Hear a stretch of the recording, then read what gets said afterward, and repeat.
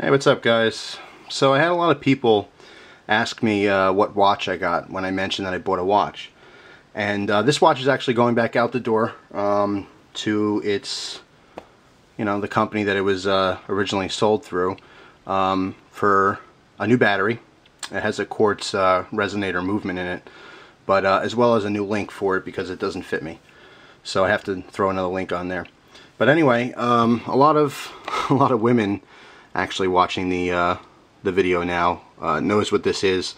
It's the infamous blue box, and like I said, most women know. Few men out there know, but generally speaking, women shop at this store. Of course, there's a whole lot of men shopping too for their women, but anyway, it's from Tiffany's, Tiffany & Co. So, why did I get a Tiffany's watch? Well, I've been at Tiffany's a few times. I really admire a lot of the stuff they sell in there. It really is extremely expensive, and I can never afford to walk into Tiffany's and buy pretty much anything brand new. But I was shopping around. I was in the mood for a watch. I've been kind of on this watch kick lately, and it was kind of an impulse purchase, I won't lie. There's lots of stuff I like, but I saw this on online for sale, and I thought, you know what, the price is right. I mean, I haven't seen a single Tiffany's watch from the store that's less than like $1,000. They all start at about $2,000 and they go up to $60,000, $70,000.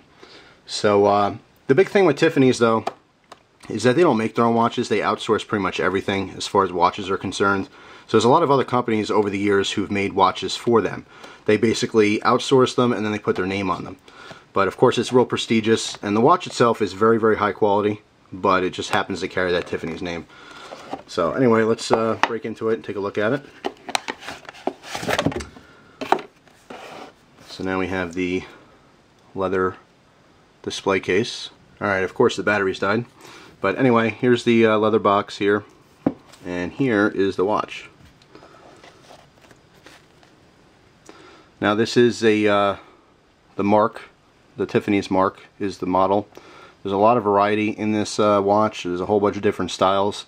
There's actually a whole bunch of different types of movements on the inside as well. This one, like I said, happens to be a quartz resonator, which takes a battery.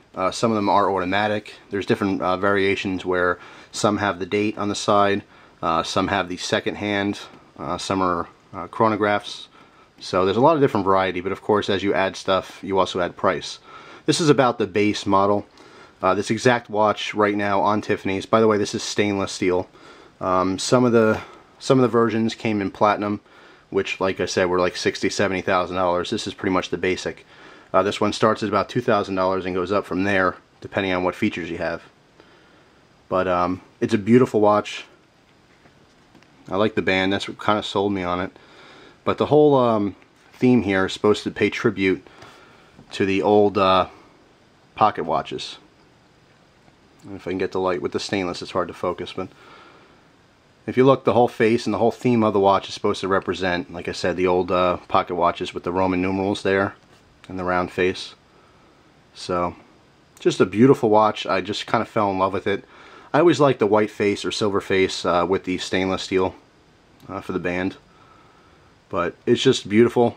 I really liked it. Like I said, it was kind of an impulse purchase, but I don't do that very often. It's just something I kind of fell in love with. This does have to go back to Tiffany's. Like I said, it's just a little bit small for me. Let me take it off this little pillow thing. I like how the clasp works. I've never seen a watch specifically like this. There's the Tiffany stamping again. But anyway, how this works is there's actually two different points where it actually snaps on, one on each side. And I've never seen that before. It's a little bit unique to me, but it leaves a nice clean look. Here it is, marked again. All Tiffany stuff is usually marked, multiple times. Tiffany's actually really easy to fake. I shouldn't say it's easy to fake, I should say that there's a lot of fakes out there. But anyway, this is the genuine article. It is a beautiful watch. I think I got a great price on it. Originally I thought maybe I would buy it, fix it up and sell it. I might just keep it. I mean, that was my original intention, was to turn it around and actually make money on it. But it is a beautiful watch. I would never afford to buy this brand new. So like I said, perhaps after I send it in and you know, get it fixed up, I might actually just keep it and save it for special occasions. But beautiful watch. Comes with some paperwork and a pouch. You know, there's a leather pouch in here and all the paperwork and, you know, instruction booklet, and there's a date card in here as well, but I don't want to show the information because it has a serial number on there. But anyway, just wanted to show the watch. Don't want to make this an incredibly long video. A lot of people were asking me what I got, and that's it. I got a Tiffany Mark watch. This is born in 2003. So, just beautiful though. Anyway, there it is for anyone who is interested. In the future, when I get it fixed up, I may have like an update video on it to tell you how it works, you know, and all that kind of stuff. But for now, just a little look. Anyway, thanks for watching, guys. I appreciate it. Hope you enjoy the rest of your day.